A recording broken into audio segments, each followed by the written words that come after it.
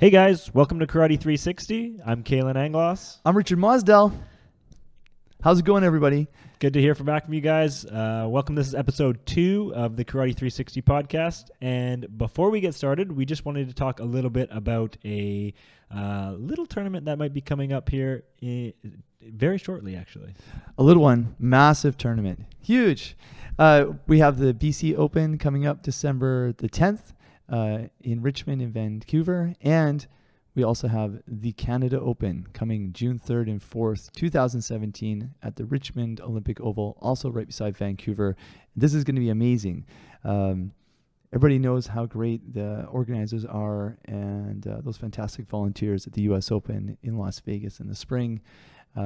We want to bring that same type of energy, that same type of quality to Canada for something that Canadians and Americans and people from around the world that come participate in. Whether you're 7 years old and you've got your green belt and you're really keen on competition and you and your family have always wanted to see Vancouver in the beautiful summertime and see those amazing green mountains, or you're an elite athlete and getting to the US Open maybe might not be possible for you if you're coming from somewhere that's a little bit remote or that's not the time of year for you to get down.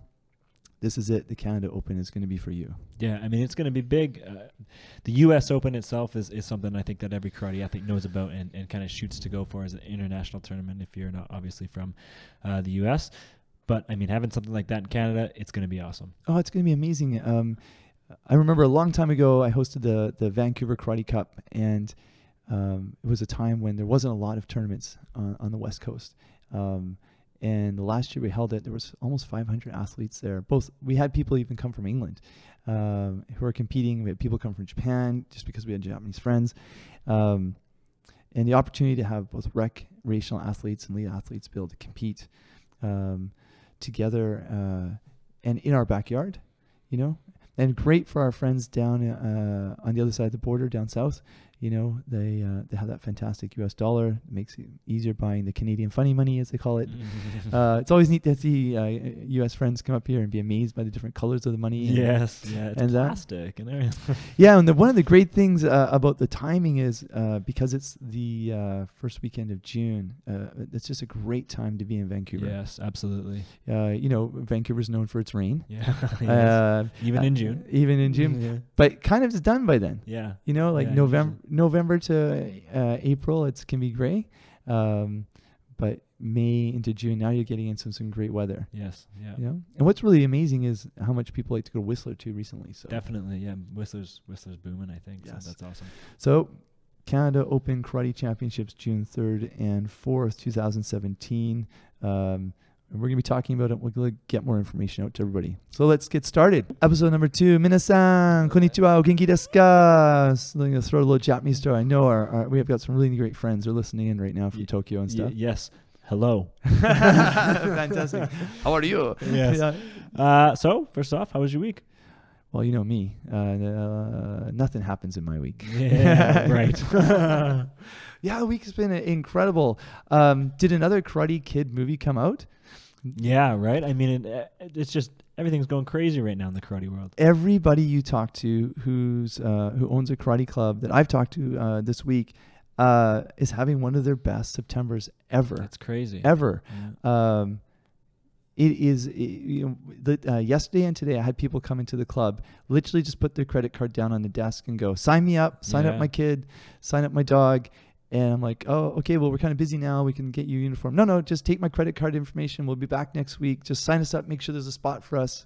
Yeah. I've never experienced that before. It's crazy. It's crazy. For me this week, obviously, school started up back again. So at the University of Victoria, one of the professors that I have there, actually, whose son comes here to Kensington Sports Karate, he says, oh, I heard karate is back in the Olympics. Or not back. Yeah, no, he did say back in the Olympics. And I said, well, it's in the Olympics. It's never been there before. I said, but yeah, I mean, I don't think he really knows anything about karate, but he knew that it was in the Olympics, and that I mean, he's obviously excited too. So, I mean, it's great. It's really amazing. I mean, we send out press releases and try and get the local media's attention, and maybe 1 in 20 press releases gets us a little bit of buzz. Yeah. But every major media outlet locally, they all were here and talking to us, and I think that really helped. Yeah. And maybe just move the perception of what karate is. Like some people have said it when I was working in recreation and fitness, have your kid in a team sport. Yes. Have your kid in swimming, right? And have your kid in a martial art. Yes. Yeah. And that's really, really coming true. And funny things, like I remember swimming in the lake in the summertime, way out in the middle of the lake, maybe farther than I should have been out. But I was with one of the other guys from the club, and this lady was floating by with her husband, and they were on like big long mattresses. Yes, and my hair was matted, and you can barely see my face. And she's like, and we said, "Hey, how's it going?" And they're like, "So are you still teaching at the karate club?" They recognized me in the middle of the lake. Yeah, yeah. So that's been great, well, tell me about what's going on in your week before I throw the other one that I've been doing. So my week, I've had obviously a really busy week going back to school. So teaching, actually just this week started teaching again in the physiology lab there at UVic. So I mean, not so crazy for me because I don't have classes or anything. I'm also just teaching and doing my master's thesis with this karate fitness testing stuff. But just feeling that energy when you're there. Actually, for the first about 3 days that it started, I did not go anywhere near the school because I didn't have to. So I just said, no, I'm staying away from that madness. Because I mean, UVic's not a very large school compared to other schools, but I mean that kind of first week craziness is still there. So that was definitely something that I stayed away from. But I did start the teaching again, and that was great. Again, just kind of getting orientated with that. Took off before that, went up to Christina Lake, beautiful Christina Lake for anybody who's up there for my cousin's wedding, and that was great. But yeah, I mean, just back to school and more stuff with this fitness testing stuff, and met with my supervisors and all kinds of new stuff coming at me from there. I mean, it's almost overwhelming, but at the same time, it's great because I know it's going to be done right. So that's good in terms of that project. So yeah, I mean, really exciting stuff and another busy week, and here we are again. Yeah, absolutely. Let's get you talking about that fitness, the karate fitness testing as we get into this episode. It's great. Obviously keeping us updated because we're going to go into actual testing of, right now, hundreds of athletes. Yeah, 2 weeks. Yeah, 2 weeks we start the actual fitness testing of the BC team, and 158 athletes already registered, and record. It's crazy, just crazy. And I don't think it's a coincidence that we just got into the Olympics and all of a sudden we have the highest number of registrations in the province that we've ever had. Yeah, so. No, exactly. And we made the system a little easier this year for people to participate. Yes, yeah. Lowered some barriers, and we're seeing some results. And the more interest in the team, that's great. Yeah. So just before we dive into a couple other things, I do have a shout out for, we've got a friend of ours in Japan we want to shout out to. Yes. But before we get to him, I just thought of one now. I want to give a shout out to my friend in Montreal. Okay. Alexander Frankie. He is a film director, and he and I have been chatting this week. Alex and I went to film school way back in the 90s when I was trying to be an athlete, needed something to do in my day. Yeah. And so we met in film school, and he went on to actually follow through with a career. He won the Best New Director Award at the Toronto Film Festival in 2009. And he used to train karate with me, did judo in Montreal. So I'd send him a copy of my book, Sonny Leads Volume 1, when Sonny first goes to Japan. Right, yeah. And everybody pick up a copy of Sonny Leads Volume 1. Absolutely. Yeah. We've got signed copies here in the office. And he read it, loved it. This is just when it came out a year and a half ago or 2 years ago, and said, let me think about this. And then this week we started chatting, and he said, okay, this project, the film he's just going into work on for this year is already on schedule. And maybe, and hey, Alex, I know you listen, we're serious about making his next film, the film about the book. That's great. It's incredible. So awesome. So lining up the seed money, getting the talent. You see Lost in Translation? Yes, yep. So Mary? Yeah, amazing film. We're thinking about something because the Sunny Leads is kind of a lost in translation for karate going to Japan. Sure. Where you have some talent, but you're a fish out of water. Yes. And Yeah. you're trying to figure out how to use that talent and get better, and understand the world around you and become more of a human being and that sort of thing. And so March 2018, maybe that'll be 4 to 6 weeks. We'll be in Japan shooting the film. Great. With the Japanese side and Canadian Japanese joint production. I think his agent's with New Line Cinema or something like that. So Okay. I know they get thousands of scripts a month and they finally work on something. But when you got a director, that's great. So yeah, and then we're hopefully getting into some festivals, maybe the Toronto Festival for 2018. That's great. Yeah. So this coming March, I'm going to be in Japan, meeting with Kamobashi Sensei, who's the illustrator, and we'll be going over volume 2 and 3. So it comes out next year. That's super exciting. So super exciting. yeah, a film. That's amazing. Yeah. So we'll see. These things take time and have to gestate. And do you think Bradley Cooper's available? Hey, he'd make a good Sunny Leads. Yeah, exactly. Exactly. Yeah. Well, that's the neat thing is we have to find someone the right talent, the right person. Yeah. Sunny Leads is not me. I had some people read the book this week and they were talking to me about it because they didn't realize that it was written for adults and there's a bit of a thriller to it. Yes. And they said, is this you? It's like, not me. Did this happen? All these things happened, but they happened to so many different people. Yeah. You'd be amazed. There's a collection of stories, really. Exactly. And events, yeah. So, hey, Alex, shout out to you first. We're on this project. I know it's 100%. And I already announced it. So there you go. That's happening. Clean off the lens. Here we go. Lens. All right. So the next one, and Kalan knows this guy, Takamasa Arakawa Sensei. Arakawa. How are you doing, Arakawa Sensei? O genki? And how's it going over there in Tokyo? Tokyo 16 hours ahead of us. Yes. Yeah. All right. So Arakawa Sensei's been here twice. My best friend in Japan. And so this is a challenge to Arakawa Sensei because he loves to learn English. And let's see if he's following the podcast. Yes. And Arakawa Sensei, please send us a message after you listen to this because I know you're fantastic with social media. Yep. We want to hear from you. Yeah. So Sensei, 本当によろしくお願いします。And 皆さん、よろしくお願いします。Do you know what よろしくお願いします means? Nope. Sure don't. It's what we say at the beginning of a class, either in a karate class or a kendo class, or if you're in elementary school, you bow at the beginning. Onegaishimasu is, there's no perfect translation, but it means like, please be nice to me. Right. That's what I understood. It was some kind of form of respect, like we're going to do this together. Exactly. And we're in this and we're going to train. Yep. Also, if you're going to Starbucks and I can't go, but I really want to get a coffee, I can give you some money and go, onegaishimasu. Yes. Get me a small latte. Yeah. Yep. So Arakawa Sensei, we look forward to hearing from you and Come back. Come back. We had such a fantastic time, and bring your athletes and send us a message and tell us something you want us to give a shout out on. Yeah. And everybody else, Kiai outs. This is when we give a shout out. People will just be hearing episode 1 and 2. From episode 3, we'll actually be getting feedback and we'll plug some stuff. Yeah, absolutely. And on that note, just so everybody's aware as well, we are going to be uploading these to YouTube as well. So we do have a YouTube channel. Eventually, very shortly, you'll be able to see our smiling faces as we do these podcasts. But first, we're just going to put up the audio. So we will still be on YouTube. You'll be able to find us at the Karate 360 YouTube page. Mm-hmm. And so you can listen to us there or anywhere else that you can find your podcasts. That's right. We're going to be as accessible as we can.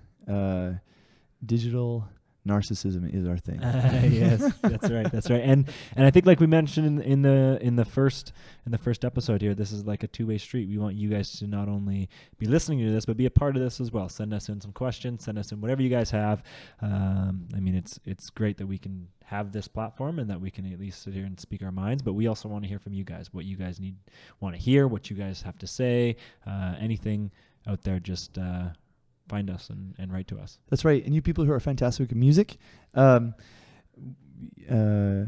in the future someone would like to make like a 5-second music intro for each of our segments. Yeah. So key IOTs, we can get something or figure something out.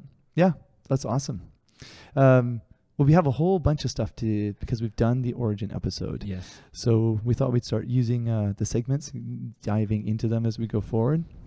So anybody who hasn't heard the last episode, go jump on it. But we are going to try and have regular segments every time we record so that we're following things that are happening and picking up on interesting stuff. Yeah. This is the fun conversations you have after karate class with people, but a little extra because we're going to do some digging. Yes. And get some info. Absolutely. Yeah. So with that, the first kind of segment we're going to go to. So breaking news, we're going to talk a little bit about what's going on in the karate world, some recent stuff.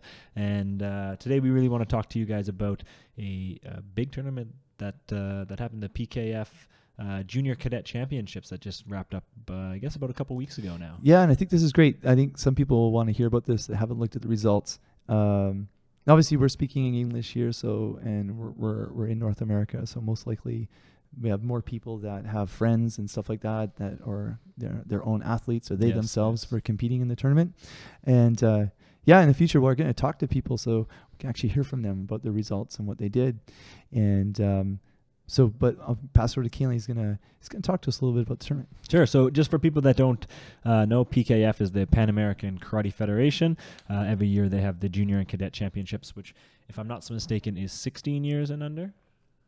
Yes. I'm getting the nod of approval. I think it might even go up to 18, but we should double check that. Yes, we probably should. We should become experts in this knowledge. Absolutely, we should.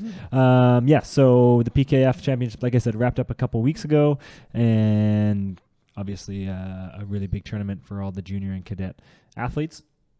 And what basically we wanted to do today was look at we're not going to really highlight any athletes in specific or any countries in specific. We're just going to talk a little bit about the overall medal count, how everybody did, and then we're going to compare it to last year and see how things go. So with that in mind, the results from this year's 2016 PKF Championships, the overall medal count is the first one was the United States. The United States had the most gold medals, but not the most total medals. The most total medals was a tie between Brazil and Venezuela. And what I find interesting between this year and last year's ones is the top three for medal counts for this year was the United States, Brazil, and Venezuela, whereas last year it was the United States, Venezuela, and Mexico. But this year, so Mexico was third in the overall countings last year, and this year they dropped all the way to 9th. So last year, 2015, the PKF Championships, Mexico got a total of 27 medals, and this year they got 23 total, but they only got 2 gold medals. So it's interesting. So that's kind of interesting there. They might have had some strong athletes that aged out, because what we're looking at here is youth, which are 12 to 13, cadets, which are 14 to 15, and juniors, which are 16 to 17. Right. Okay. There we go. And for our Canadian listeners, Canada is going up a little bit. So this year, Canada was 7th with 15 total medals, 11 bronze medals, 1 silver medal, and 3 gold medals for Team Canada. 15 overall. That's quite a good showing for Canada. 7th overall, opposed to, I think it was 12th.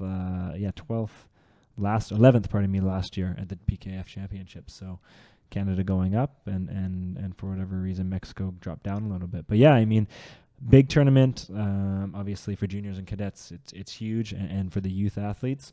How did our U.S. friends do?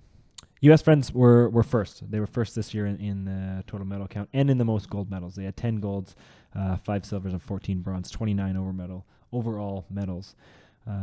So I guess, similar to the way the Olympics do it, the PKF does it in a point system, so you get X amount of points for gold, silver, and bronze, and that kind of thing. So they didn't get the most overall medals, but they did get the most gold medals. So they are ranked first in terms of the medal count for that. Pretty interesting stuff, pretty awesome. This is a once a year tournament, and I mean, it's pretty cool. Oh, it's great. I know that this tournament is normally held in the southern hemisphere because it's so that more of the countries can attend it, whereas when you hold it in the northern hemisphere, it can be more expensive. Yes. Right? So it's more held in that area.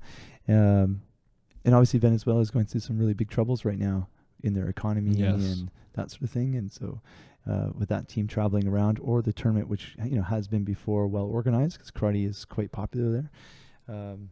So that's great. And we'll see, though what's also interesting, especially this age group that is probably like 16, 17, or maybe even 14, 15. I mean, really, some of these people will be going off to future world tournaments, and, they may be on the Olympic 2020 path. Yes, absolutely. Yeah. So when we get into some of the next tournaments and the next podcasts, we'll pull out some personalities and start talking about them. I think it's harder to talk about personalities at this level because they're changing ages and they're aging in and out. Yes. But obviously, that could be some of the core at the top of who may make the Olympics. We'll talk about the Olympics in a second. That's a hard nut to crack. But yeah, absolutely. What I find especially interesting is these young athletes are so dedicated to karate. I mean, we're talking 12, 13, all the way up to 17-year-olds there. I mean, just so dedicated to the sport of karate, and I mean, you hear a lot now about early specialization and sometimes in sports, and it's not to say that these ones have even specialized necessarily, but just to be at that level at such a young age, it's just absolutely amazing. No, for sure. I remember meeting one athlete, this is ages ago, who was training for the PKF Junior Championships, and their coach kept telling them that they had a poor hite, retracting hand. Yes. So they were using a hand weight and doing the exercise where you, I don't know why they're doing this, but they were rolling their palm up and turning their arm out to feel the tension in the outside of their arm and pulling it back. Yes. And they said they were doing it like hundreds of times a day so that their hikite and one kata move would improve because they felt like that was the part that the officials were catching. Yes. And hiring a strength coach to help them. And it's quite interesting. On that note, also what I wanted to just speaking a little bit about the young athletes and that kind of stuff. You remember, obviously, in the Olympics that just happened a couple of weeks ago, the kind of the flag bearer at the closing ceremonies for Canada was Penny Alexiak, the swimmer who won 3 gold medals and 1 silver medal. And there was a story that I saw in I think it was the Times Colonist here in Victoria that came out that she went back to school a couple of weeks ago, and it's like I couldn't imagine going back to school. I think she's going into grade 11, and she's a 4-time Olympic medalist. Wow, that's right. It's just absolutely crazy. Like walking into grade 11 and saying, "Well, show and tell. Here's my 3 golds and 1 silver medal, and also I carried the flag for Canada." And everyone else was like, "Well, I went, to my grandpa's for them." I was flipping burgers at McDonald's. It's just absolutely crazy. So, so I mean, with that, we can kind of transition right into talking a little bit more about the Olympics. One of the segments that we want to bring you guys is the 5 rings. So a lot of Olympic talk. Of course, karate getting into the Olympics. Huge announcement a few weeks ago. Actually, I guess almost a month ago now that came out. So what we kind of want to talk about, you guys, is just dig into that a little bit more about, just give you some main points and talk about kind of what it's going to look like and where it's going to be. And I know you have some things to say about that. Where exactly is the venue that it's going to take place? The venue is, there's a picture of it on the cover of my book. Oh, okay. It's called the Nippon Budokan. So Nippon is another way of saying Japan. Okay. Nihon, Nippon. It's the same characters. Budo is the way of martial arts. Kan means building. And it's the main martial arts hall in Japan. It's right beside the Emperor's Palace. Wow. Built in 1964 for the 64 Olympics. It was used for the judo competition. It's a 8-sided arena, no pillars in the middle. You can put 12 karate rings in, 16 squashed. Wow. Yep. It is a really neat facility. When they were building it, they ran out of money. The imperial family, which owns the most amount of land in Japan, donated the land right beside them. It's actually part of the exterior wall of the palace in the Kudanshita area just north. And so the imperial family actually had put money into getting it built. If you're in Japan in any martial art, you one day want to compete at the Budokan. And there's even a song that was written in like the 70s or 80s, and you can sing it at the karaoke bars. Oh, yes, I remember you telling me that. I can't remember. I've heard so many people sing it, but I can't remember what it is. And and it's okay. So the Budokan's where it's going to be. And a couple of years ago, the president of the Budokan, because it's a nonprofit society, he made an announcement in the media that the first week of the Olympics for 2020, the Budokan would be only reserved for judo. Right. Wrestling, they wouldn't take it. Wouldn't take taekwondo. That's just going to be judo. And then the second week would be for karate. This is before karate even was shortlisted. Yes. Yeah. Already in the schedule. Already in the schedule. And he just wrote it in. Like, we have it. And so that was a really important piece of the puzzle, I think, for Tokyo picking, karate as well. Yes. Especially when you look at the main Olympic arena, the national arena, has had such a disaster of knocking it down, planning to build this really futuristic bicycle helmet looking sort of thing. That was going to be way too expensive, so they tossed that idea out. And they were going to have a really compact Olympics. I think it was going to try and be within a very small diameter, like 8 or 16 kilometers, but they realized they couldn't do it. But so with karate, though, the building's there. Yes. It's there for judo. It's there for karate. So the Budokan is on the inside. Of course, the Budokan's famous for something else, and that's being a live rock and roll venue. If you bring up Cheap Trick again. Yeah, exactly. Exactly. Yeah, I saw the 30th anniversary. Yeah. It's funny, though, when I point that out in the cover of my book, I go, that's the Budokan. And they go, like, from the Beatles time or like Cheap Trick time? I'm like, yeah. It's great. There's not a bad seat in the house. And the 2008 World Karate Federation World Championships was held there. And so I got to work as a translator between the WKF and the JKF, the Japan Karate Federation. And they set up 4 rings just right down the middle, and they put seating and everything on either side of it. So it was a little tight. But with the Olympics, it's not 400 athletes. Yeah. It's 80. Yes. 10 kata women, 10 kata men, 30 kumite men, 30 kumite women. Yes, 3 weight divisions. 3 weight divisions for males, 3 weight divisions for females. That's right. So they have to decide that. So that's going to fit very easily. Yeah. And I think it might only be a 2-day competition at the end of it. Yeah. Yeah. So the Budokan is there. The Budokan has 2 sub martial art dojos. Actually, it has 3. So one is like for judo, it's got tatami mats. One is for kendo, and then they've got a kind of sub one as well in the back. And actually, Dr. Hideo Takagi Sensei, who's the chair of the Wadokai Karate Technical Committee, he is the lead karate instructor for the Budokan. The Budokan has what's called the Gakuin, which is like an institute. Okay. Yeah. And so they have all the different martial arts that you can train there, and they have training places around Japan. And there are other Budokans. Like most cities have a Budokan. When I lived in Japan, I just lived just slightly north of Tokyo in Omiya City, and there was an Omiya Budokan. Okay. And just a gorgeous building. You think, how can we transplant that to North America? It'd be awesome.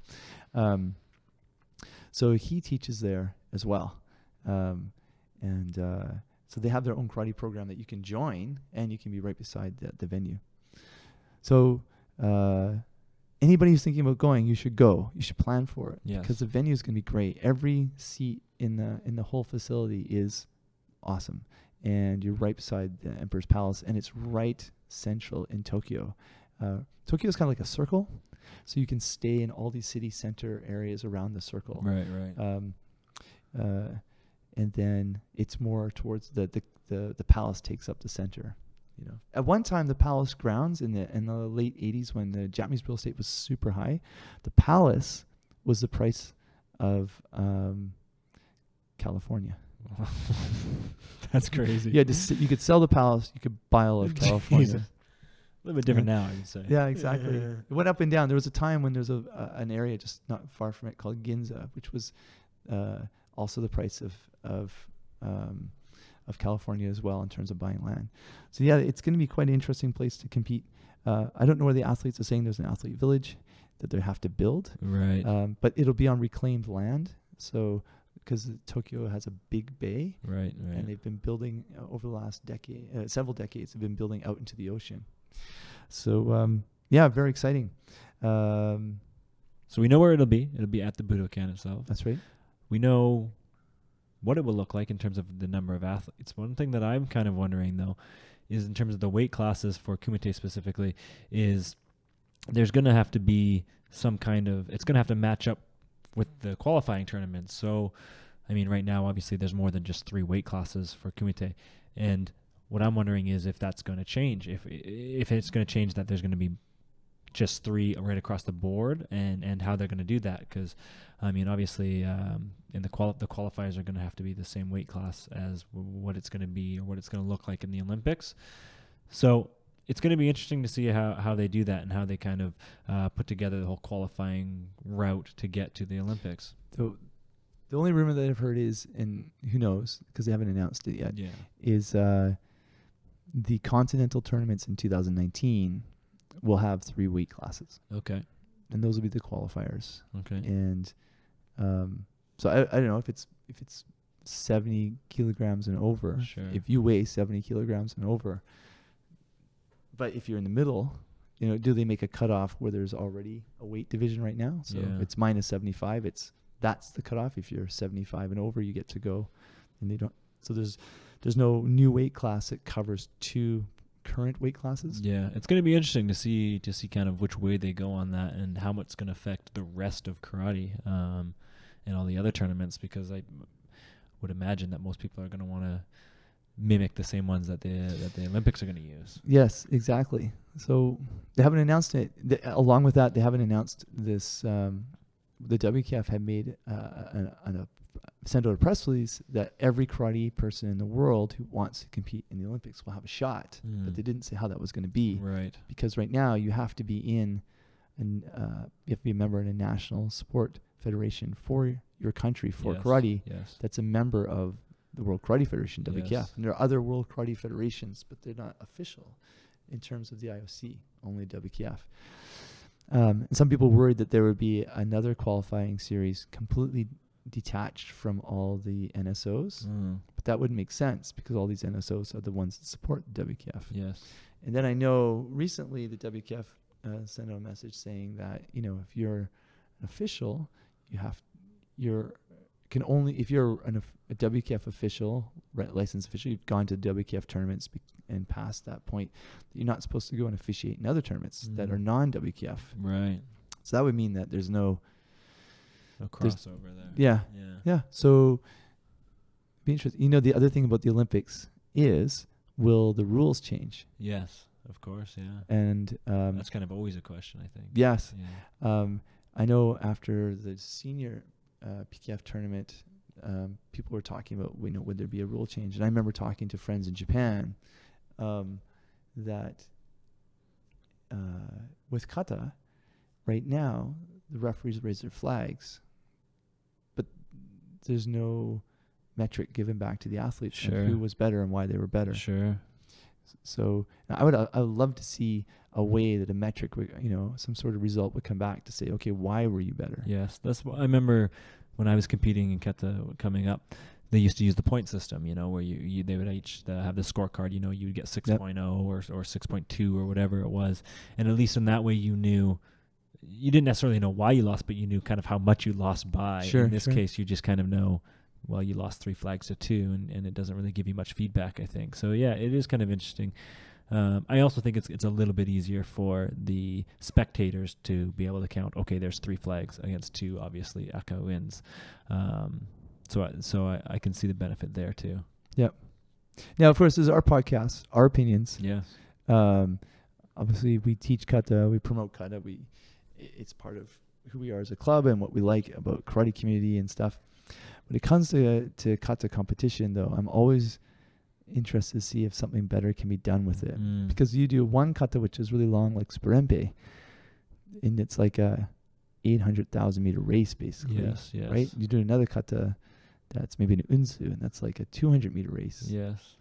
I mean, in terms of the length of the kata moves that you're doing, 2 different obstacle courses that can be quite different, and can give you a really different result.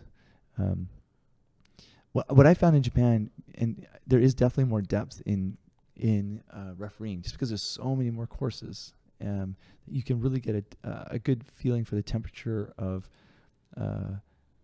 kata, and they do a lot of the first rounds. They do still with scorecards, 6.5 to 7.5, 7.0 being the middle. And I remember after like 10 years of being there and doing it, I really got good at being able to pick a 7.0 kata. Sure, yeah. And obviously when you're using scorecards, you're putting somebody up, somebody down. So the score is not actually their score. It's how you're putting them in a series. Like, you can't give everybody 7.1 and then you're not going to have any results. Yes. You have to put everybody at different levels. But we create in the future, and again, this is just me, right? Where and this is pretty wild concept, but the referee, you walk up and the referee just lifts the card and go, okay, everyone's doing, these two people have to do Chatanyara Kushenku. And you're, oh, okay, I've got to do Chatanyara Kushenku to pass this round. Go to the next round, and it's, something different. And that might have to be style specific, or to just say, okay, here's 25 katas from a bunch of different styles, and as a good kata athlete, you have to have all 25 down, or 15. Right. Now that might sound radical to some people in karate, but in Iaido, Japanese sword training, there's the seitei katas. Now they're short, right? Like 4 or 5 moves. Sure. But they come from 4 or 5 different, I think they took them in sets of 2, and I think there's 12 of them. Last time I practiced, there's 12. And they come from, let's say, 5 or 6 different sword styles. So when you're performing, and everybody in the main line, let's say one of the major mainline ways of doing Iaido, would learn the seitei katas and grade in them before they did their style kata. Right. And that's how they merged or got the Iaido groups to work together a bit. Not saying it's perfect, but you had to go up there and do it. Yeah. Well, I mean, it's not so much different than, even just a few years ago, I think they got rid of the shitei katas, which was, I'm not sure, but I think it was just something that we were maybe using here in BC. But no, shitei katas were worldwide. Okay. And in Japan, they even had a daini shitei kata, which was a second. Shitei katas, if you don't know what those are 8 katas, 8, yeah. 2 from the 4 main styles. Yes. And there was a second set of 2 from the 4 main styles, and they used both in Japan. Yes. Shitei kata was an idea that it was more of a baseline to get through the first or second round. Yes, and that's what I wasn't sure. I wasn't sure if just us in BC, if we adopted that for our competition stream, or if everybody used it. But you had 8 katas, and you had to know at least some of them because you had to do a shitei kata. So it's not that much different as asking somebody, here's a list of katas. You're going to do one of these. We're going to tell you what it is, and away you go. Just thinking about kata in the Olympics, I kind of likened it a little bit to figure skating, because in figure skating it's very similar, where you go out and you do kind of a performance, and you're judged on your ability to do it and how well you do it, how smooth you go through the moves and that kind of thing, which is quite similar to kata, but obviously in figure skating they do it where you get a point system where you and they rank you from first being whatever and last. So yeah, I'm not sure how they're going to do it, but I agree that I think there's a better way to do it than just the red and blue flags. Absolutely. I'd love to hear what other people think about this. Yeah. Arakawa Sensei. Hello, Arakawa Sensei. Ooh, Arakawa Sensei. One year, what he did, and this was really neat actually, is he had, and he might have taken this from like ballroom dancing or something, where he had people, the athletes, like for 4 or 5 minutes, they would do their kata over and over, and there'd be like 6 or 8 of them. It was like a big ring. Okay. 6 or 8 of them were doing kata, and then we, the judges, walked around, and we ranked the kids in order of who we thought was worst, top, best to least. Sure.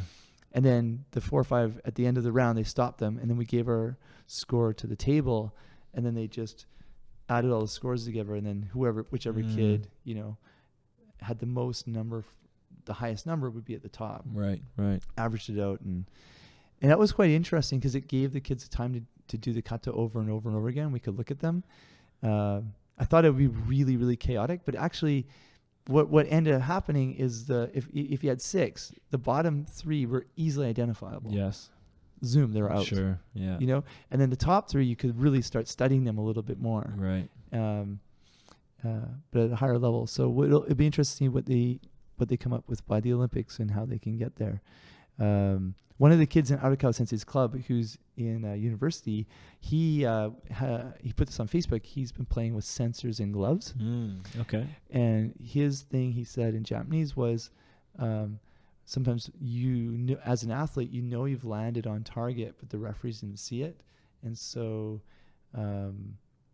this way and I think similar than Taekwondo, but there was still a requirement in how he was doing his university project, was you got the score, right, but you still had to show the technique. Sure. Instead of a different way of doing it where you just tag. Yes. So he had put the sensors in the gloves, and he had some video of showing how someone was blocking it, but the glove was still scoring. Yes. Which I know is some of the, I don't know the fault, but some of the backlash that Taekwondo gets a little bit in the Olympics, because they do the sensor. system, or at least they did. No, they still do the sensor system. Yes, And if you yeah. watch, there's a video that's going around recently on Facebook, which shows old Taekwondo, like even 10 years ago, Yes. where it's very aggressive and very strong and techniques hitting. And it shows recent Taekwondo, and there's like two guys kind of hopping on one foot. And you can Yes. tag the other guy. Yes. And you know, whatever they have to go through to make their art better, that's great. Sure. If they're going through something different. Yeah, so the Olympics will be interesting. I remember back in 1999 talking to Seiji Nishimura Sensei. And Nishimura Sensei, a lot of people know because he's been to the United States and Canada and Europe. He's a really good seminar coach. He was no fun to train with and spar back in the 90s. He just loved hitting people really hard. He would train the Tokyo team when I was there in the early 90s, and it was just no fun. But as a seminar coach, he's awesome. Right. Nishimura Sensei, how are you? Thank you for listening. That's right. All right. He has really fun drills, and people really enjoy his seminars. Just don't spar with him. Just don't spar with him. And he was saying back then that there was talk about using nanotechnology in the gi fiber. Mm. And they said if karate would ever go to the Olympics, maybe they could have it in the fiber of the uniform. And maybe at that time, they don't have the micro technology maybe they do now, but that was similar to fencing where you know if someone had tagged or not. So Yes. yeah, so that they're always talking about it, but the problem is, will you lose the quality of the technique just over the speed? And then again, there's a lot of play, right? I remember a famous athlete here in Canada named Lisa Ling, and she'd done really well in Canada and internationally. And she had said this thing in this documentary that we shot was, sometimes it goes your way and sometimes it doesn't. Sometimes you get scored on when the referee gives the other athlete a point and it didn't land. Yes. But that sometimes you've scored. Yes, exactly. When you shouldn't, when Yes. you got a point when you shouldn't have, and so it evens out. It all evens out, yeah. The key is to try and keep going forward, and even in soccer they have controversies about goals and stuff like that. Sure. So the key I think really is making sure the officials' eyeballs get better and better. Yes. And obviously with the Olympics that'll be interesting. Yes, and now of course we have the coaches challenge too, which is I think a great aspect that's been added to Kumite specifically is the coaches challenge. It just gives that extra opportunity that maybe something was missed here, or maybe you didn't see this type thing, which most major sports at least have adopted, and I think it's great that karate's brought that on. It'll be really interesting that for the Olympics, because the coaches challenge, what we're talking about is in Kumite, if the coach thinks that their athlete actually really got a point, they do a video replay. Yes. And then a bunch of officials are dedicated to looking at the monitor, and they use it for the recent Canadian Nationals. I think they've used it some of the big international events. And it's tricky, that's something we'll talk about another time in terms of how to use it.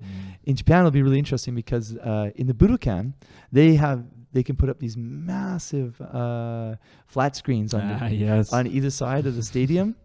So everybody can see. Everybody can see Yes. it. And I remember one year, it was, what was his name? It's not Matsuhisa, but another, Araga. Araga one year, it was like 2011, 2012. He's the main Japan National Championships is the first or second weekend of December. And so he was sparring with somebody in like a semifinals, and they clashed and collided in the Budokan.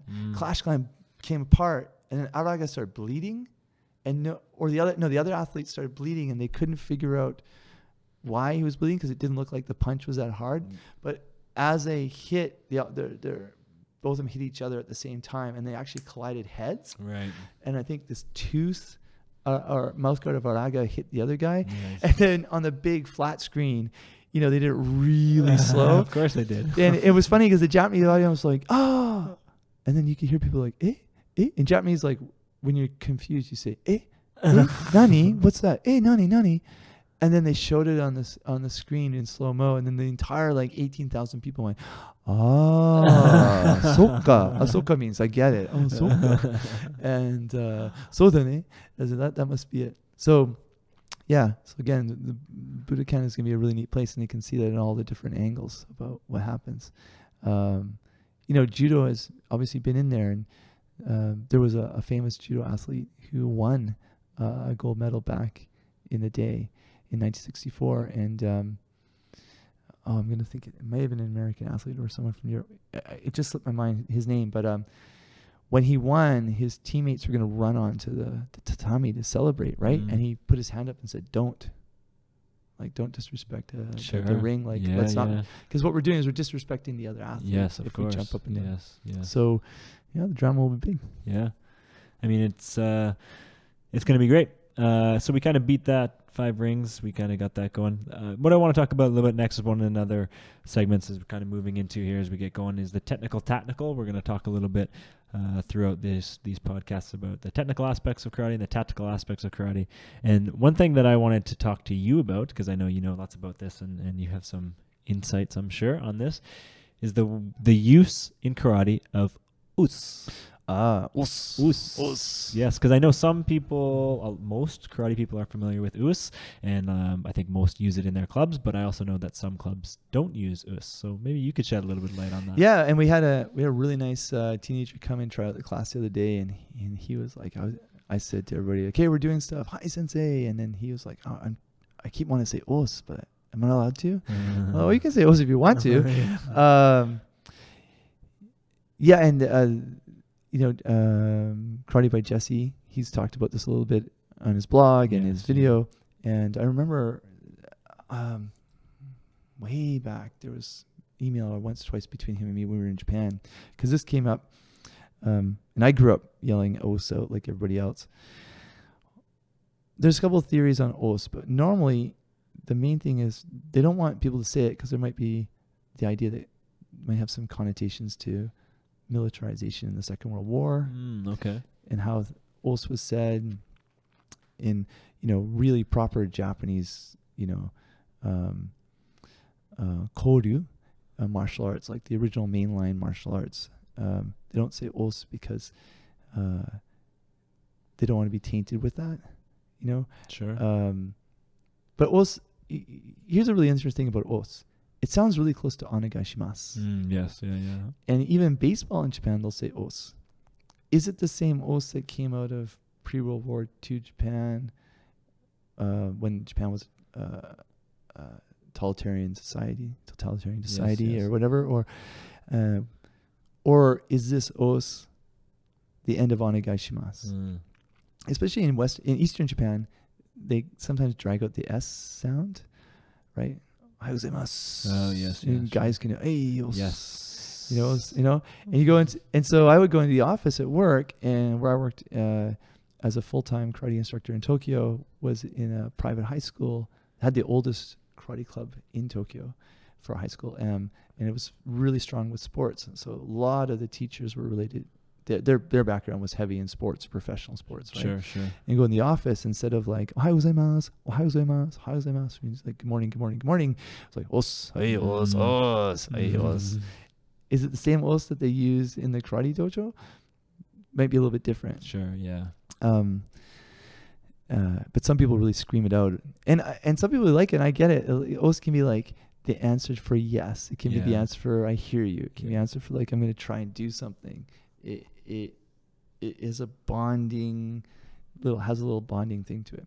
But the moment I got to Japan, the very first time I said os, and I was in a Wado dojo, they were like, don't say that. It's height. Oh, really? Height is the polite, refined way of saying it. It might also go back to when karate was considered the bad boy sport.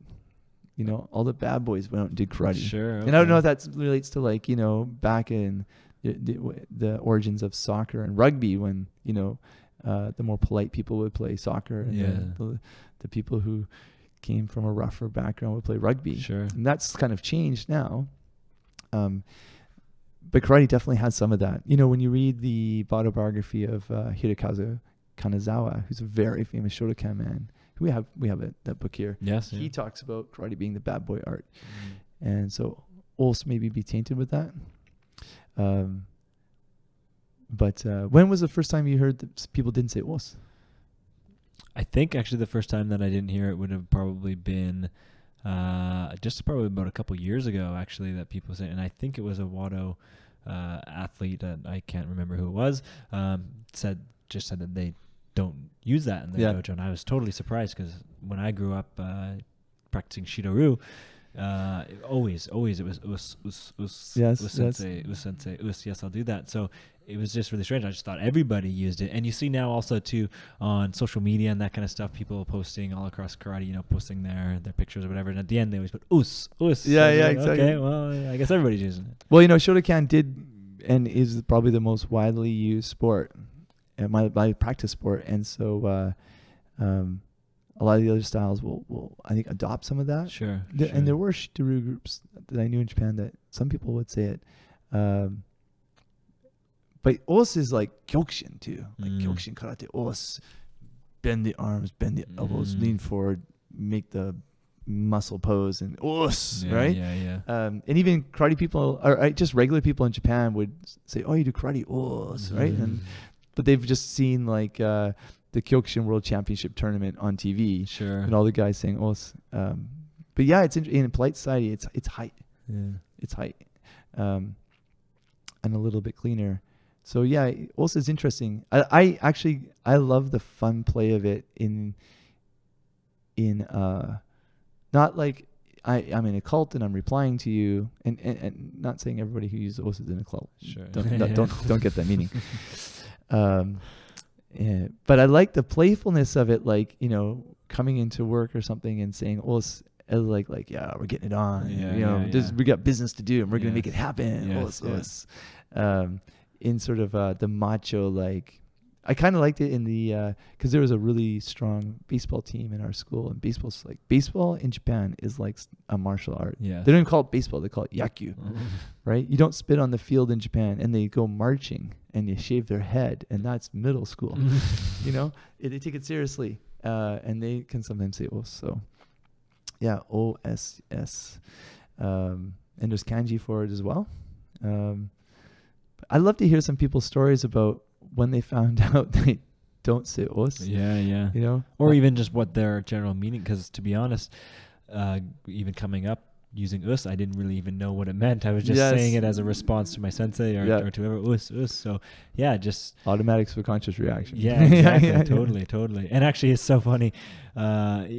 You know, more so when I was in elementary school, if the teacher would say something, I would catch myself something, us, and then, oh no, sorry, yes, I understand. And I go, what? And I'm just like, yeah, don't worry about it. That's funny. Yeah. That's funny. Well, you know, on the PC team, there'd be athletes, you'd say something, say us. Yeah. And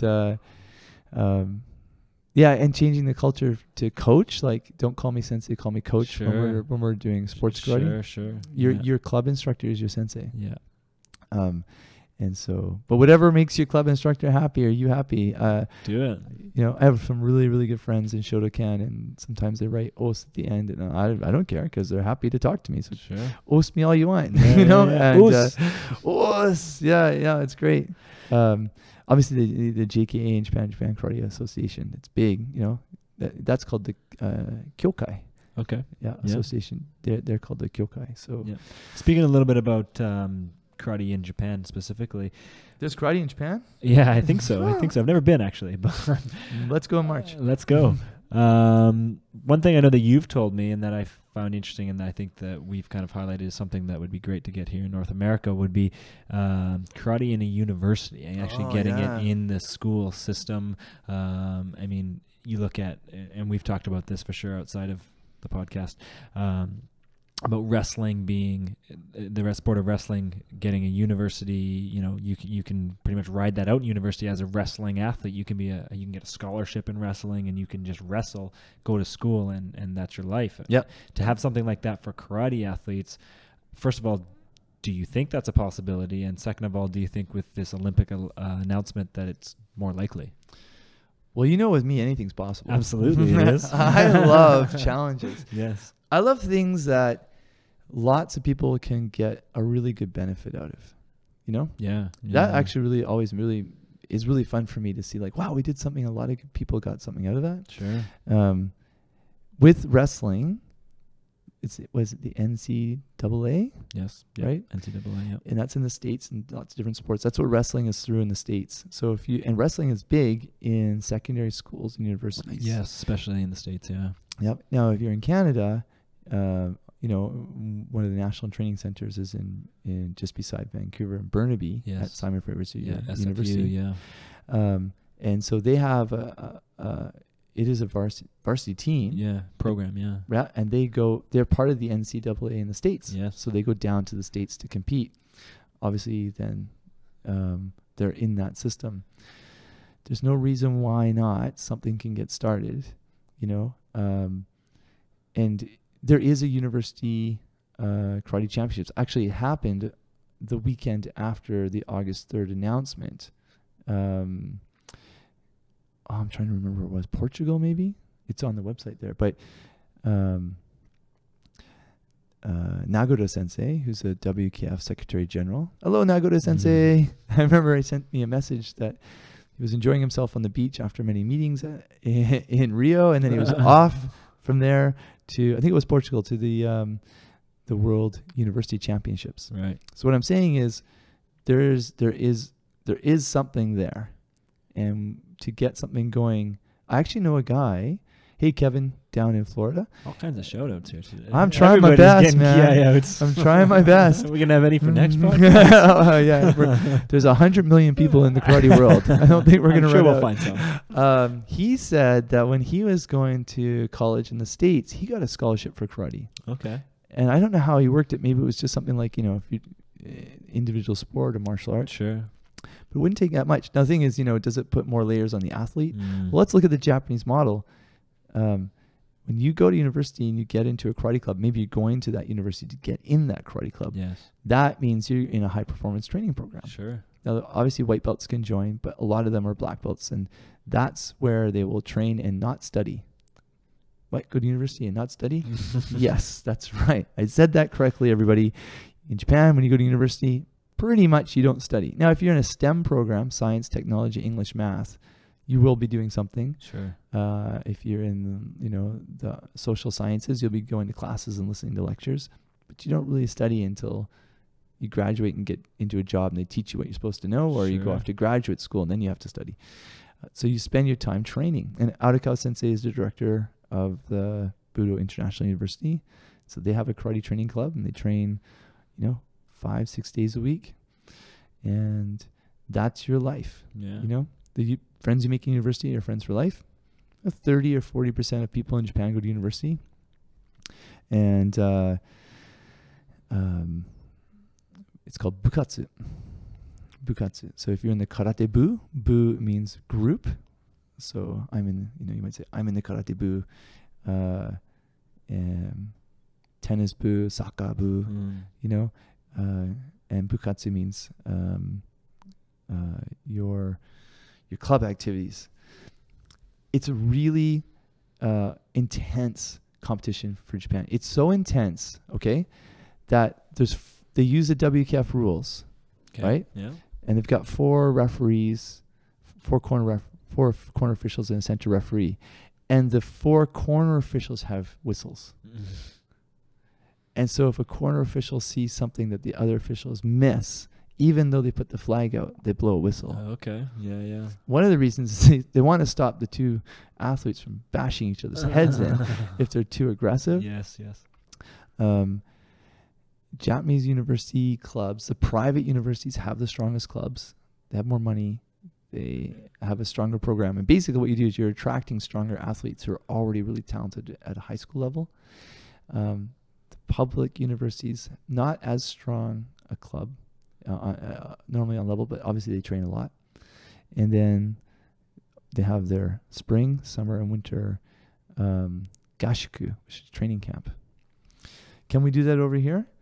Well, it's hard to say if the private club, let's say like us at Kenzen, right? If we have a really great recreational program and a great high performance program, then we want people training here as much as they can. Sure. But one of the things I like about having a college program is if you're really, really into it, into your sport, you really want to excel, but you still want to go to university, you can get both, do both things. Yeah. Right. Yeah, I think wrestling it's a really good example. Yeah. I mean, as a university student, it would almost be like a dream come true to be able to study and just do karate and make that your life. I mean, granted, that's practically my life. That's now, probably what you do now. But, We're only 10 minutes from the university. Yeah, but to get a scholarship in it and to kind of get a full ride through to help with that and to just I don't know, I guess really dedicated would be unbelievable. So that's I think it's personally I think it's something that we could adopt. It's just a matter of getting there.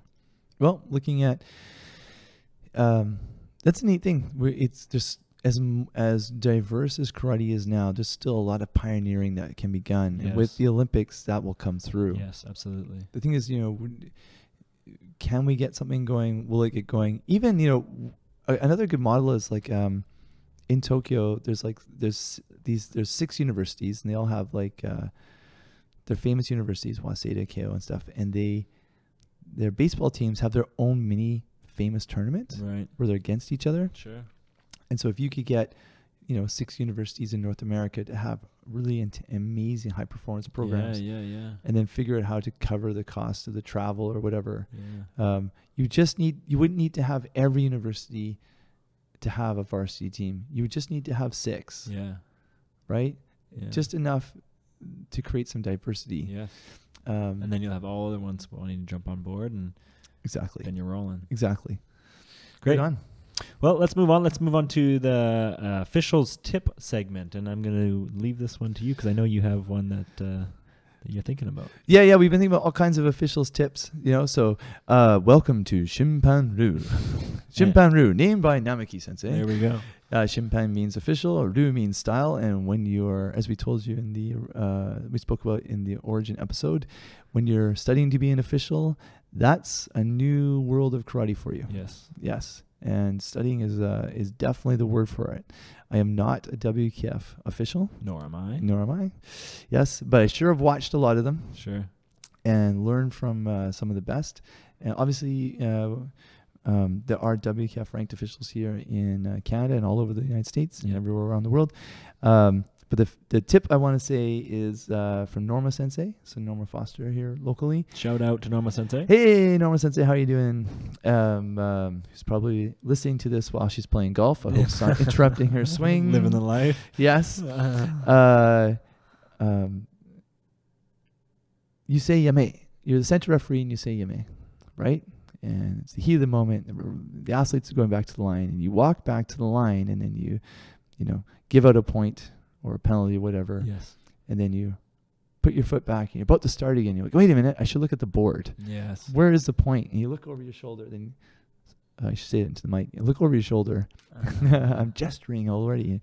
And then you start, and it slows the pace down. Yes. And it slows. And so I just remember Norma Sensei looking at me very sternly. You can look at the board as you walk back to the official's line. Oh, yeah, that's a great tip. Yeah. I should have thought of that. Yeah. And I remember after that, all day long I was doing, like, I would say, look at the board. First, make sure the athletes are safe back on the line, and then, just for that like half second it takes you to walk over, take your time, check the board. I'm like, oh yeah. And that was great because then it was helping me, keep on top of what was going on. Now, sometimes when you give a penalty, you should check over your shoulder and stuff. And I remember at the end of the tournament thinking, I wonder how many times a day she says that as a match area controller, you can look at the board, you can look at the board. I may have felt like, oh, I got a really amazing tip here. And actually, it's 300 of us in the last 6 months at 9 tournaments have heard the same thing. So, and now all of you have heard it. Now all of you have heard it, and you will use it. And you can call it the Foster Sensei glance. I like that. Yeah. Look at the board. Look at the board. If they're looking at the board as they're walking back, they're doing the Foster Sensei glance. So that was our Shimpan-ryu tip of the week. Write into us about your tip of the week or what you want to know about, and we'll go find it out. There it is. Moving on, we want to talk a little bit about crossover genius. So I don't know if this is something that we completely highlighted in the first episode, but we want to know a little bit about crossover athletes who have gone from karate to maybe other sports or gone on to do great things. And so let's talk a little bit about that. Yeah, well, segments, we won't hit every single segment maybe every week, but we're going to come up with new ones. I've got the one of the Otsukare-sama deshita, which means you did a very good job. We say Otsukare-sama deshita at the end of anything you've done in Japan when you've been working. And I think there'll be a better term for using this, but this is for people who have, karate people who have passed away. And there's nothing we're going to talk about tonight. But that, again, in terms of like segments and things we can chat about. Yeah. And again, listeners out there, what's something you think we should talk about? Yeah. Yes. Write to us. Let us know. So, crossover genius. You've got one about someone who's going to have a UFC. Yeah, just one that, I mean, obviously UFC is a hot mainstream sport right now. One of my favorite athletes right now in the UFC is this guy named Stephen Wonderboy Thompson. Fights out of California. He is a former Kempo, well, I suppose he is still a Kempo black belt. Trained in karate for years. He's got some videos online on YouTube of doing some karate, some older traditional karate training. Anyways, he is finally got his title shot at the welterweight championship at UFC 205 in a monumental matchup in New York. It's the first actual UFC in Madison Square Garden. So karate athlete making UFC gold, and we've heard of it a few times. You know, Lyoto Machida and GSP, of course, here in Canada and all across the world is a huge name. Yeah, Stephen Wonderboy Thompson, former karate guy, going for UFC gold. Do you know what he fought in before to get into UFC? He was a kickboxer, so he was Kempo karate, and then from Kempo karate he went into kickboxing, and then kickboxing he went into MMA, and he went through the Ultimate Fighter reality TV show route, wound up in the UFC, and has just been kind of baffling everybody with his kind of karate technique more so than anything. And one of the things they say is really tough to train for karate athletes in the MMA world is that it's really hard to mimic a karate athlete, the way they move and the way they come in and bounce out and bounding all over the place. So yeah, so it's exciting for him and for karate athletes. Yeah, I think when you think about, you know, when we call it crossover genius, but this is, you know, people worked really hard to go up. There's something we can look at in terms of the sumo world. You know, there is only one professional sumo league, and that's in Japan. There's an amateur sort of circuit for world athletes, but there's really not many serious sumo competitions going on in any sort of broad basis.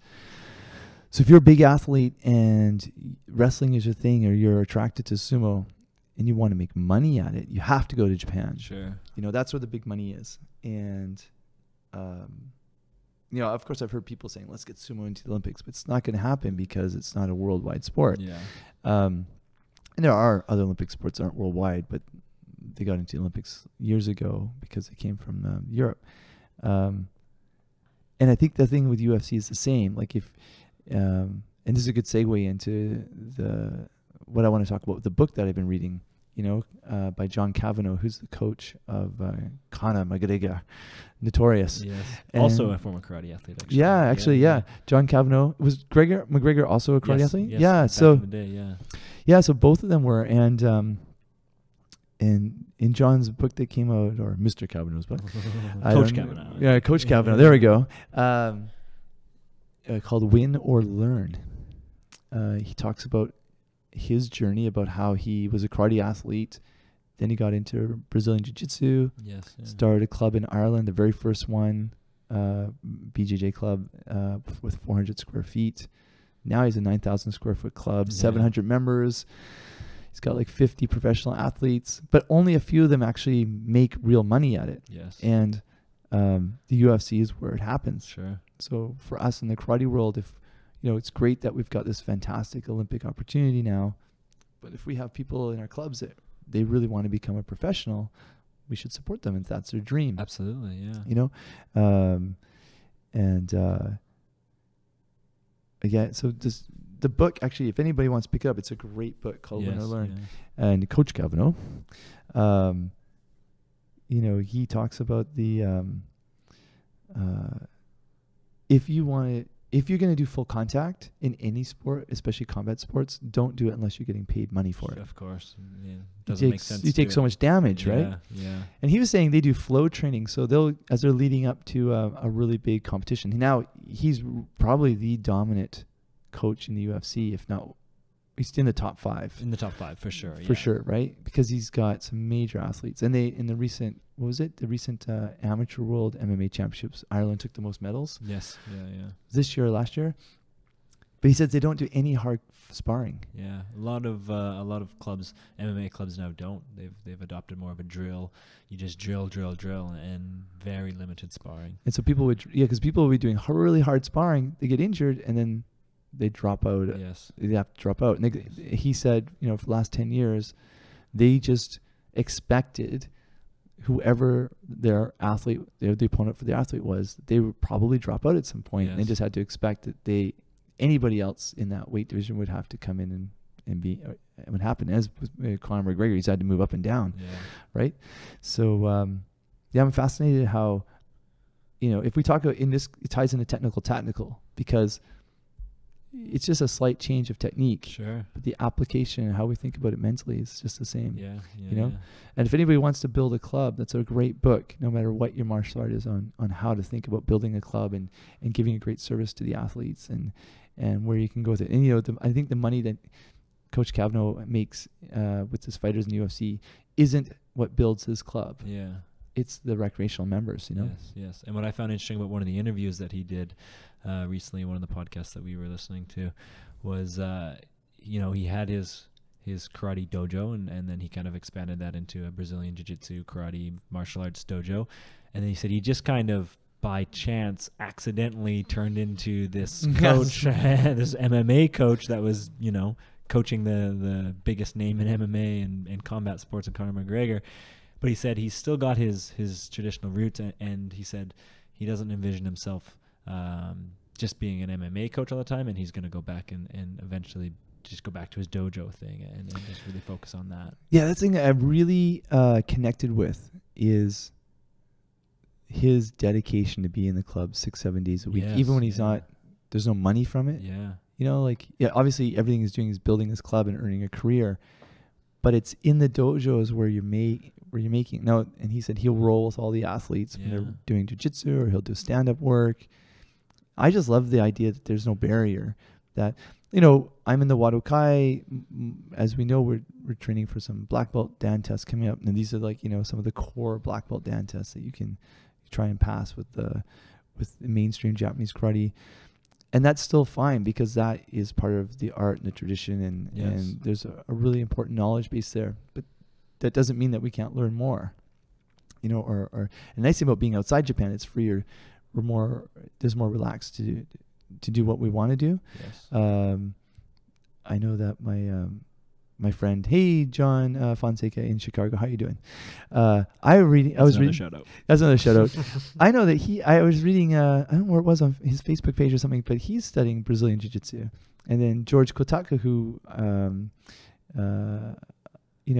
these guys aren't close friends of mine, but we know each other. In Hawaii, George is very famous, 3-time world champion, and he was here on the island, Vancouver Island, here with a seminar last year. Yeah. He also does Brazilian Jiu-Jitsu. Yeah. These guys are cross-training and obviously doing groundwork that's not common in the karate world. So it's great. We have to do it. Yeah. And another segment could be Coach's Corner, because these are some awesome stuff, right? Like that. There we go. Right on, man. This is fantastic, man. I did think of something we could talk about in Otsuka. Some those who have passed away and left us. Okay. And did you ever meet Ryan Jimo? No, I did not meet Ryan Jimo, but I'm familiar with his story. Yes.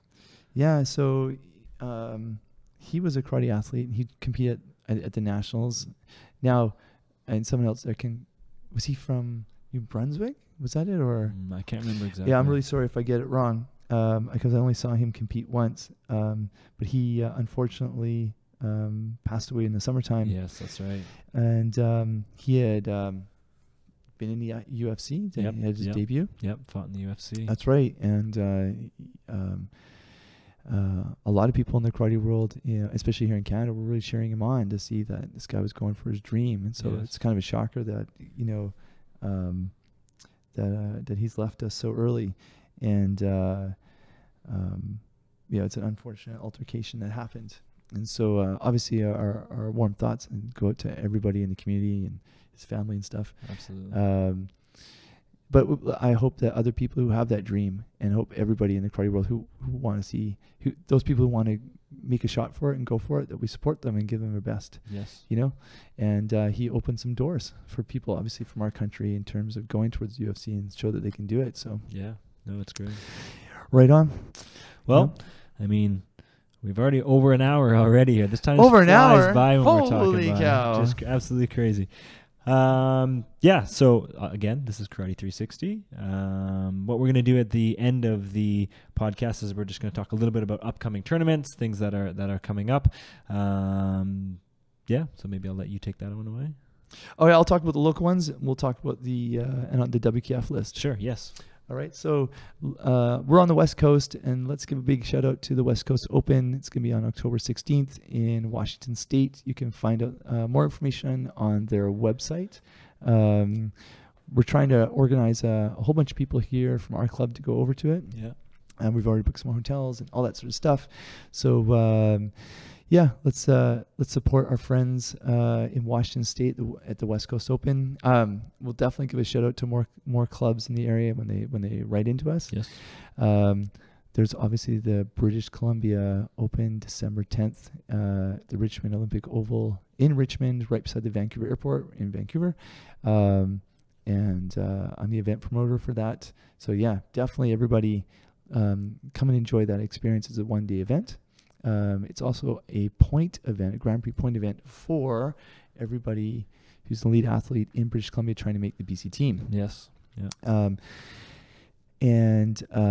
Well, you read out the WKF list. No, I'll close with the big one. Okay. So just a couple of WKF tournaments coming up. So right now for us recording this, it's Friday, September 16th. This weekend, this is available on Monday, so it'll already have happened, but we'll talk about it on the next one, is the Karate 1 Premier League in Fortaleza, Brazil this weekend, September 17th and 18th, as well as next weekend in Hamburg, Germany, Karate 1 tournaments. In October, we got one in Okinawa, Japan in October 1st and 2nd. Birthplace of karate. There we go. And the World Senior Championships in Austria this year, October 25th to the 23rd. And then we get into November 21st to 21st to 28th is the AKF Junior Cadet Under 21 Championships in Indonesia. So wow, there's some tournaments coming up in the WKF world. Let's go through these one at a time. So what was the first one you read out? First one was the Karate 1 Premier League this weekend, 17th and 18th in Brazil. In Brazil. Okay. I think it was a different time of year last time. In Rio? Nope, in Fortaleza. Fortaleza. Okay, so that'll be quite interesting because we've just had the junior PKF one. Yes. So this is more of a K1 for the older athletes. Yep. Yeah, so it'll be interesting to see what the results are like. And what's the next one? Another K1, 23rd and 25th of September in Hamburg, Germany. Oh, yeah. I think I saw on Facebook a bunch of Canadian athletes planning to go to that one. Yes, yeah. And maybe they're arriving a little bit early. Yeah, so that'd be quite interesting. This must be a prep tournament. I know that Istanbul normally is a prep tournament for the Worlds, and maybe the German one obviously will be. Yes. And then October 1st and 2nd, the Karate 1 Premier League, Okinawa, Japan. Yeah, let's see. The Okinawa one has been moving around, right? Like it was in November last year, and then the year before, maybe it was in the spring, or because I was supposed to. I remember there was a plan that I think it might have been earlier in the year, because in 2014 there was a plan to promote Sunny Leeds, for me to go to that event and promote it. But they didn't. I think it might have been the first or second time they were hosting it. They weren't sure how many athletes were going to be there. Right. But yeah, this is quite interesting because it's in the birthplace of Japan. Maybe there'll be more Asian athletes going to it from the AKF, the Asia Karate Federation area, which that would really does that include? It goes from Iran right over to Japan, right? Right. So there's quite a broad spread there. Yeah. And then the Worlds. World Senior Championships. Every 2 years, the World Karate Federation Championships hosts the World Karate Federation hosts the World Championships, which is a requirement to be IOC recognized international federation. We have to hold an event every 2 years, which skateboarding has to catch up to right now.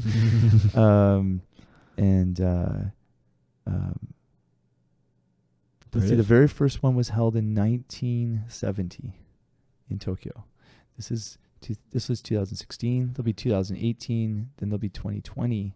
That'll be 50 years since the first one. So this is the 46 years since the very first one was held. Yes. So let's go. Let's do a podcast right from there. Let's do it. Let's fly over there. Let's do it. Why not? Equipment's easy. Yeah, we can have other people teach the classes and do that sort of thing. Let's do it.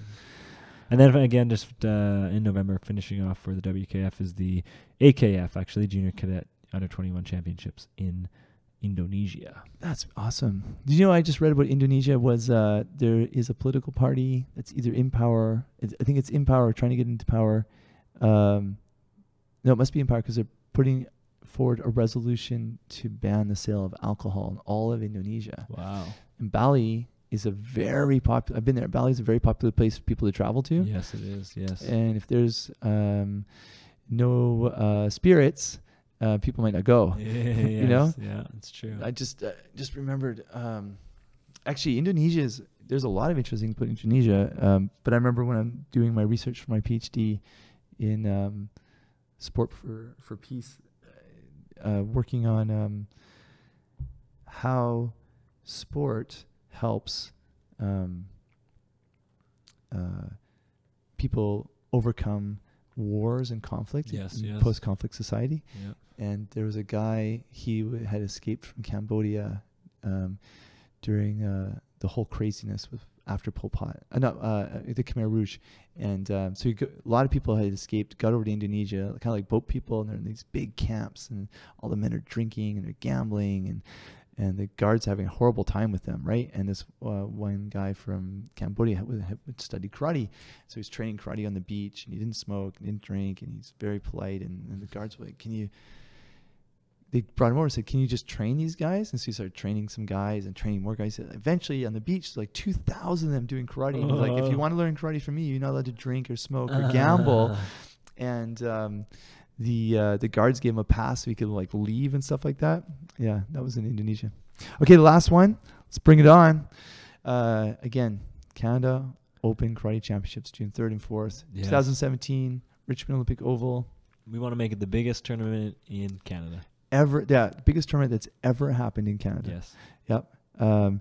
Be the first Canada Open champion, and that means open, so anybody can go to it. Yes. Come and experience it in with WKF rules.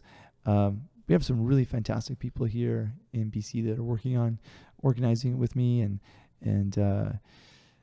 it's just gonna be the venue is fantastic. You know, one whole side of the Olympic Oval is a glass wall that you look at the North Shore Mountains. Yes, yeah, you know, so you don't feel like you're locked in an arena or a gym all day. There'll be something for everybody. There's going to be a flying sidekick contest. There we go. Have you ever been in a flying sidekick contest? Only in the dojo. In dojo. Okay, so a flying sidekick contest. Here's how it goes. We get high jump poles. Okay. So you know, for the high jump that you leap over, right? Sure. So high jump poles get set up, and you run and jump, clear the high jump pole. You have to do a side kick. Any type of form is fine. And obviously, it's sideways. There's a staff person holding a kicking shield. You have to hit the kicking shield and not the staff member. And I will not be holding that. and you have to land on your feet without bouncing away. Okay. So you have to jump, clear the pole, land on your hit the shield, land on your feet, and you're kind of already steady, right? And if you clear, then what they do is they do it by age group, and then after everybody clears it, then they raise it up, you know, a half a centimeter or a centimeter, or whatever, and you go up. And I remember one time, Curtis Gerlinger, he's from Vancouver. He's a former BC team athlete. Hey, Curtis, how you doing? Shout out to you. He cleared. It must have been just under 6 feet. Whoa! Like, because I'm in shoes 6 feet, you know, with my 4-inch heels, and like almost 6 feet. He got such really good height. And then I remember, tons and tons of kids did it, right? We would do their kata and kumite competition, and then we would have flying sidekick competition. It was great because you could run it on the side. You didn't need a ring. And but I remember this guy, like it was like men over 40 division that we had too. This guy was 52, and he cleared just under where Curtis had done it. Whoa. 52 years old. It was fantastic, and he had beautiful sidekick. Wow.